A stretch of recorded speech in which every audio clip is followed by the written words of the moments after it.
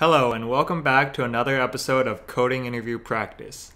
Today's episode is about climbing the stairs. You are climbing a staircase. It takes n steps to reach the top.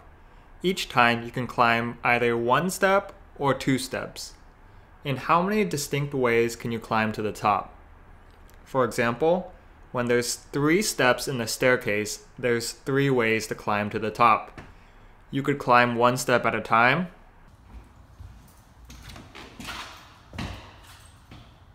You could climb one step and then climb 2 steps. Or you can climb 2 steps and then climb 1 step. As usual, let's start with thinking about test cases. And first, let's consider edge cases. Let's say that if there are 0 steps left, there's exactly one way to climb to the top, which is just being at the top. If we get an invalid input, such as having a negative number of steps, let's return a value of 0. And take my word on this, but if there's 20 steps, there's exactly 10,946 ways to climb the stairs.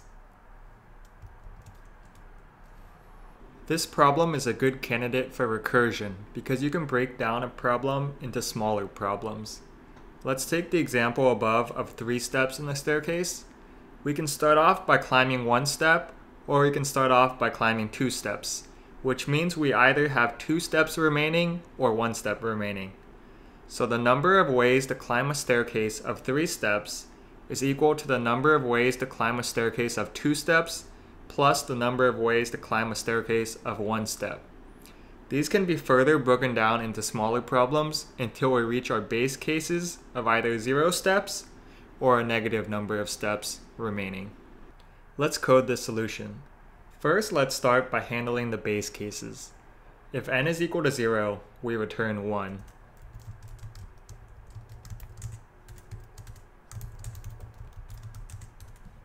If n is less than 0, we return 0. Now let's move on to the recursive case. We return the call to climb stairs with n-1 plus the call to climb stairs with n-2.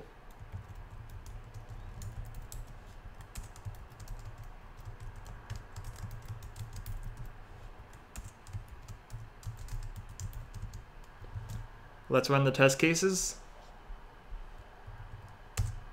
And they pass. Good job. Let's pat ourselves on the back for a quick episode.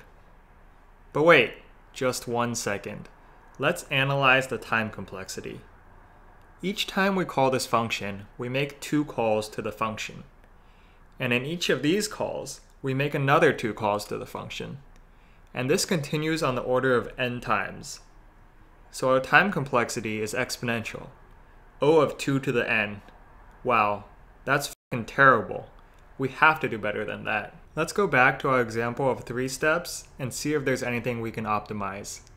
I noticed that if we climb 1 step and climb another step, versus if we climb 2 steps, we're at the same place with 1 step remaining. Yet we're doing this calculation twice, when we could be doing it only once. We're on to something.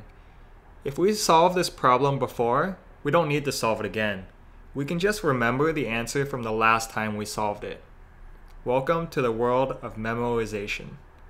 Memoization is an optimization technique where we store the results of function calls and return those cached results when the function is called with the same input. If we use memoization in our solution, we only ever have to solve a linear number of problems. For example, in the case of 3 steps, we'll solve the problems of 3, 2, 1, and 0 steps, each exactly 1 time.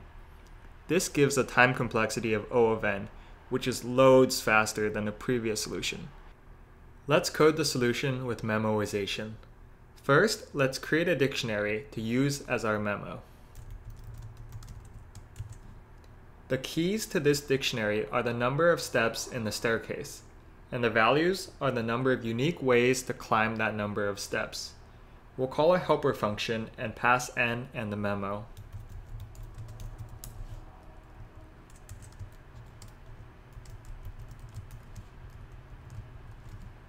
In our helper function, let's start again with the base cases. If n is equal to 0, we return 1. If n is less than 0, we return 0.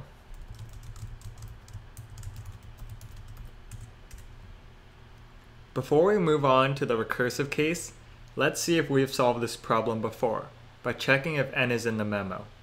If it is, great, we can return the result without doing any extra work.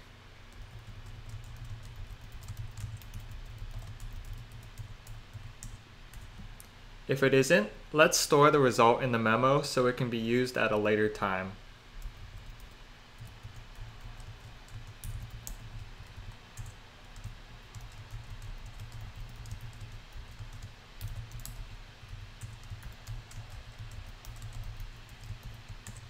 And then return the result.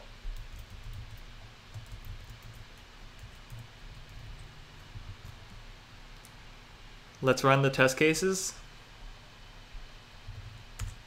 And they pass. Okay, now we can actually give ourselves a pat on the back. Thanks for tuning in to this week's episode of Coding Interview Practice. If you enjoyed, give it a thumbs up. If you're interested in more, subscribe. I'll see you guys next Sunday.